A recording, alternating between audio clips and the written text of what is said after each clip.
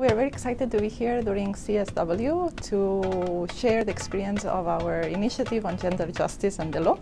This initiative is about looking at how the law, whether the law is equal between men and women, and whether there is protection in the law against violence. We really need to be bringing these issues out at the table and discussing with different partners on how are we gonna choose which topics are most important for the women and men in each country, and how can we work together to advance those rights.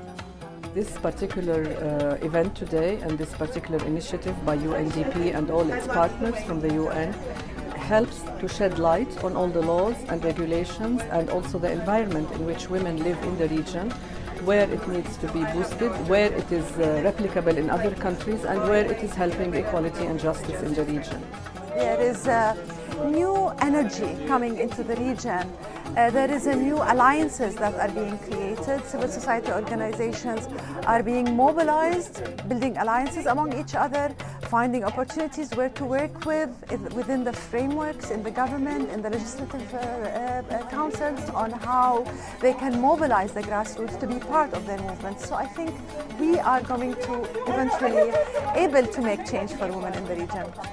The Sustainable Development Goals provides a roadmap for a sustainable future for all, but we will not get there unless we work with gender equality every day.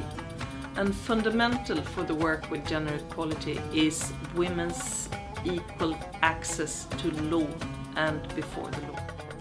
Il me semble que pour être juste, il faut déjà éduquer les enfants d'une façon juste, et également c'est le rôle aussi des parents et surtout des mamans qui éduquent leurs enfants d'une façon différente. Elles donnent plus de droits aux garçons qu'aux filles, et donc c'est à nous aussi les femmes de revoir notre comportement et notre manière de réfléchir par rapport déjà à l'éducation que nous donnons aux enfants, et également quand on est dans la vie publique, on doit aussi se dire qu'on est des êtres humains comme les hommes et que nous avons les mêmes droits, et puisque nous effectuons les mêmes devoirs.